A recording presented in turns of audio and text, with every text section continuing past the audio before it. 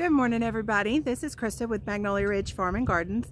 I want to give you a little context before I show you the clips that I recorded 2 days ago. I was on the farm with my dad and we were seed starting. So you will probably see a lot of different channels that are seed starting right now. It is that time of year, especially in the South, because we are getting our brassicas, things that can tolerate the cold.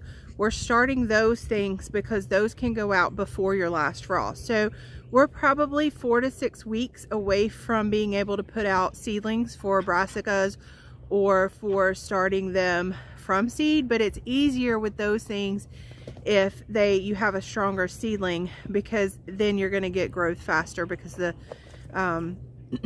they can germinate where it's a little bit warmer. So I do things a little bit different, and this probably stems from my background. My grandfather was a tobacco and cattle farmer. So he grew and started tobacco and grew it for this area of North Carolina, was huge in the cigarette industry. And so he grew tobacco for the cigarette companies like R.J. Reynolds Tobacco and stuff like that. And then he raised beef cattle. So we have started seeds the way they started basically tobacco plants, which I was a little young to remember them actually starting the tobacco this way. However, I have always grown up with these are tobacco flats, and they are actually very similar to hydroponic plug trays that you can find today. They're like, you can go to Tractor Supply or Amazon and they're about $40, but they're basically styrofoam trays that float and you plant in them. So we start our seeds hydroponically. Now I do start peppers and stuff a more traditional method with grow lights and seed mats, heat mats, because they do need a lot more warmth. But for a lot of things like tomatoes and flowers and brassicas, onions, things like that, we start them hydroponically using the tobacco seed trays. So a lot of people will call them styrofoam floater trays or hydroponic seed trays or hydroponic plug trays. They're pretty much all the same thing, and it just depends on the medium that you use inside them. So let me show you what I'm talking about. So my garden's a little messy right now. I know that. We're in the process of rebuilding our greenhouse and, you know, getting everything done from the winter. But these are hydroponic trays. So, and you know, mine are old because they were tobacco trays, but they last for years and years. So there's a couple different sizes. I think total there's probably 4 sizes, but all of ours are pretty much these 2 sizes. So there's one that's like slightly smaller, and I don't know the actual dimensions, the sizes of these. And then there's one that's a little bit bigger. So you can obviously put more plants in this one than you can in this one, but I believe this is a 200 cell. So it's 10 squares this way and 20 squares this way, so 200. And then this one, I believe, is 12 squares this way and 24 squares this way, so that would be what, 288. So almost 300 plants starts in this one and 200 in this size. And like I said, I believe there's actually another size, but we mostly have this size. So you put your seed starting mix, which I get mine from my local nursery here, and it is a seed starting mix that they put together, and you lightly put it in, and I'm going to show you this on the video with my dad. But you fill it in, and then you dimple the dirt, and you put your seeds in. And you can either write on these or number these and keep a log of what's in each numbered row. Or I just use these little tags right here. This is one from last year. So you can see the dirt in it, which is all, you know, matted down now because it's been sitting outside. And so you dump this and start anew. And then these, to me, fit perfectly. And I just put one at the start of each row and then plant that whole row. Or if I want to only have a few cells of something, then I can do, well, that's hard as a rock, but I can do this. And so I know that everything behind this one is that one and everything behind this one is that one. So that's how I do it. but you can do it in different ways. And then once you get these filled, you float them. So you're going to float these trays in water, and they have little tiny holes on the bottom, so the soil actually stays moist, and your roots will grow down through those little holes and go into the water. And then when you pull that plug out, you have this beautiful long strand of roots. And at that point, you can knock the dirt off and put them in a hydroponic tower or any aquaponic system, whatever you want to do. Or you can take the plugs and plant them in the dirt or up pot them. So we typically, like for tomato plants, you're going to take them out, and they're pretty small when you do, and you can up pot them, or you can put them directly into the ground depending on how big they've gotten. My dad, he just takes the tray straight into the garden, lets them get really big because the roots grow through. He pulls them out and he puts them straight into the dirt.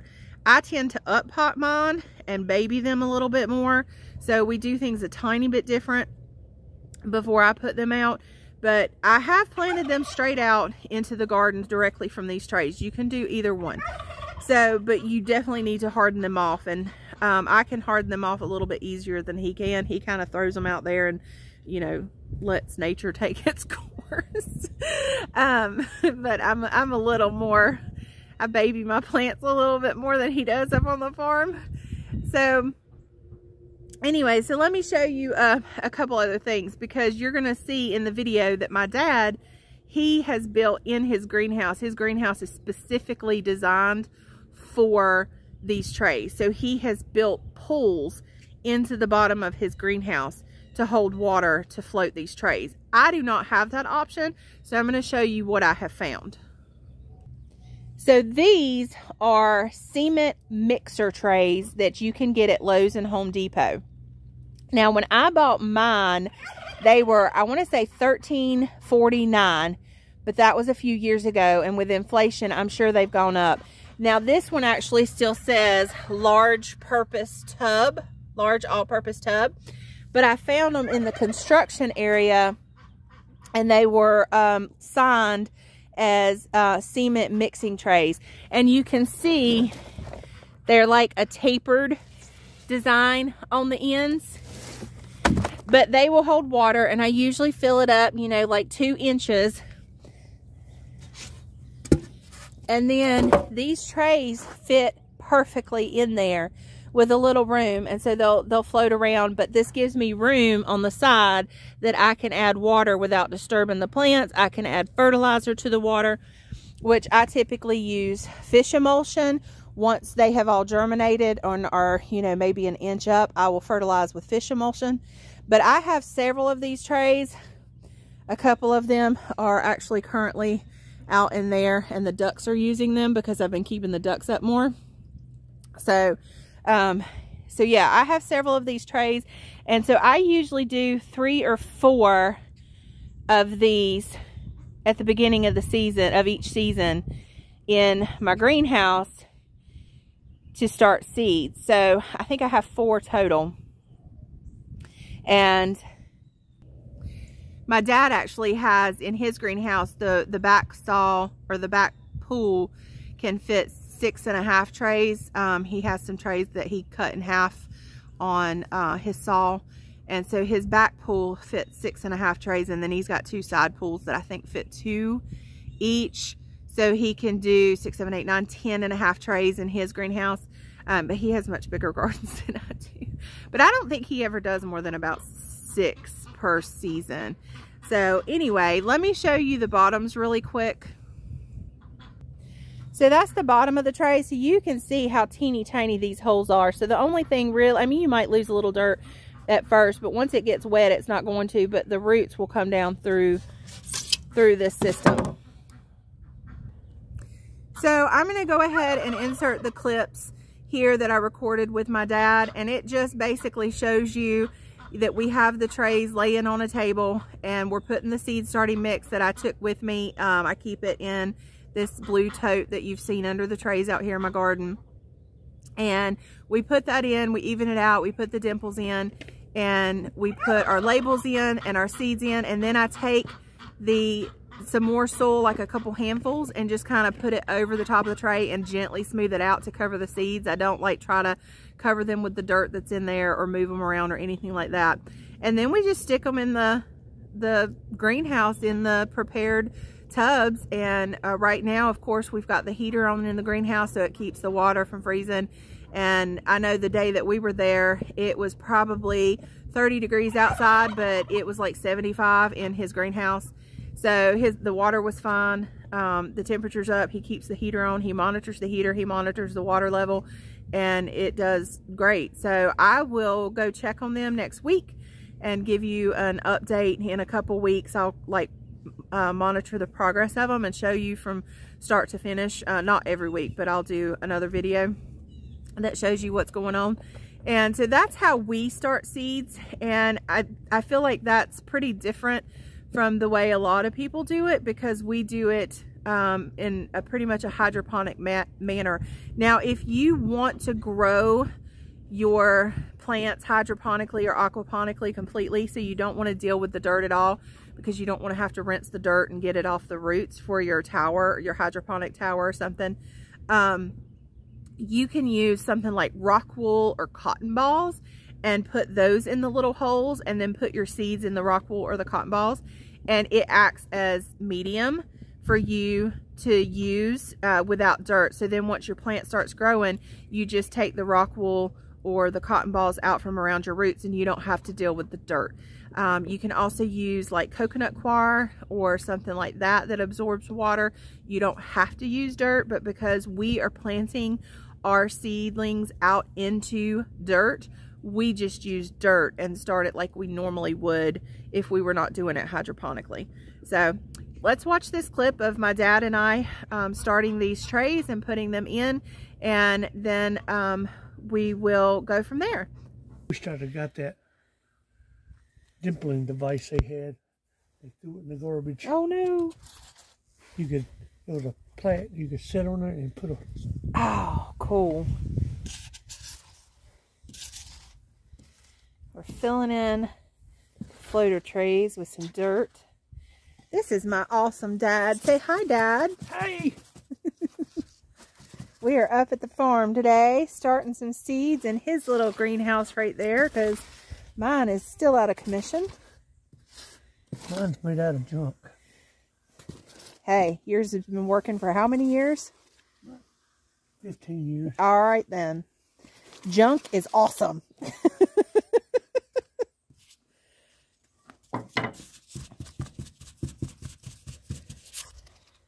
Mine didn't even make it through 1 year.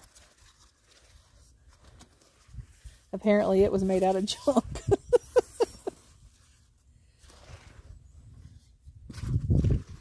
Hey, don't dump all the dirt back in. Or don't dump all the dirt on the ground. I'm not. I'm going to take it and dump it. Oh, okay.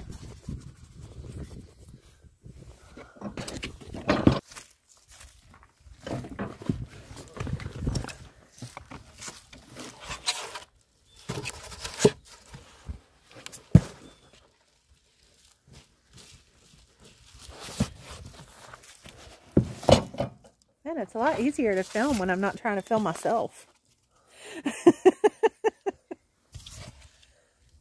I need to just be camera crew. Start giving everybody directions on what to do. That would be fun.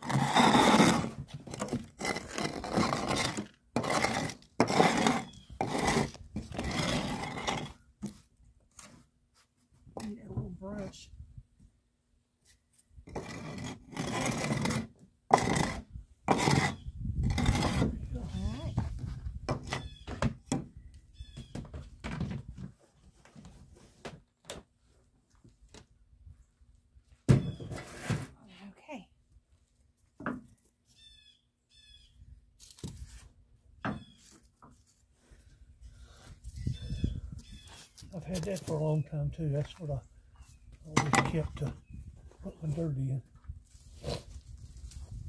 Alright, so I guess we'll just start right here. And I put little divots in them. oh yeah, we were using the end of the pin.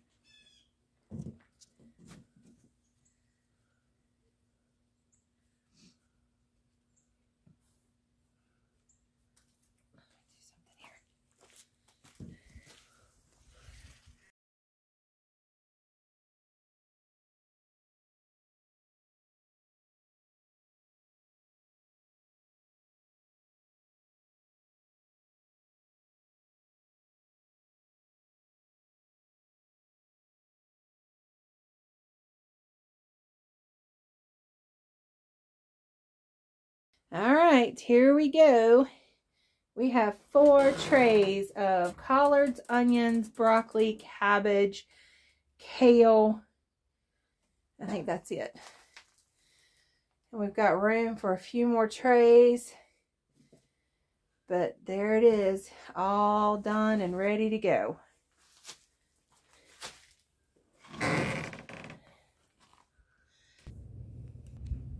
Okay, everybody, I hope you enjoyed watching how we start seeds. I know, again, it's different from what you're probably going to see a lot of homesteaders and farmers on YouTube do.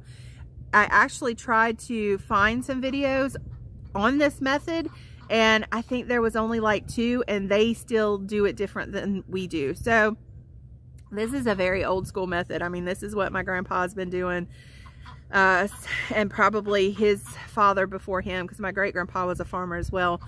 But I only met him when I was really young. So this is just what we have done for years and years and years, and I have adapted it to my smaller garden as well using the cement mixer. So I hope you've enjoyed seeing this, and if you are interested in trying this method, let me know. I'll be happy to give you more information. And if you are local to the Central North Carolina area and you want to try this, we have tons of these trays, and we will never use them all in our lifetime because we no longer do massive production of tobacco or anything. So my sister does have some that are for sale. So you are welcome to contact me and hit me up, and we would be happy to get you in touch with her and see if y'all can work something out. So anyway, I hope everybody has a good day and success when you starting your seeds soon. And I am so excited because garden season has officially started. We have started seeds, and I cannot be happier for the garden season 2022. We'll see you in the next video, guys. Thanks for watching.